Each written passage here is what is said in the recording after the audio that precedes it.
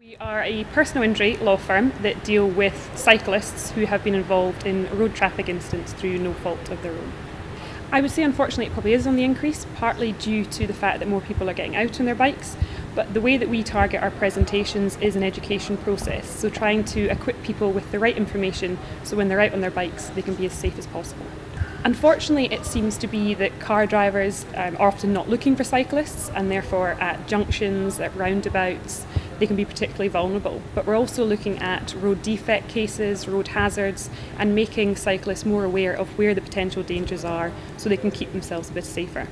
I would say that you need to educate yourself as much as possible, and a lot of cyclists, or majority of cyclists, are car drivers themselves. So they have already sat a test, they know about the highway code, they know about the rules of the road generally, so it's just making sure that you then use those when you're out on two wheels as well, and not just when you're in your motor vehicle.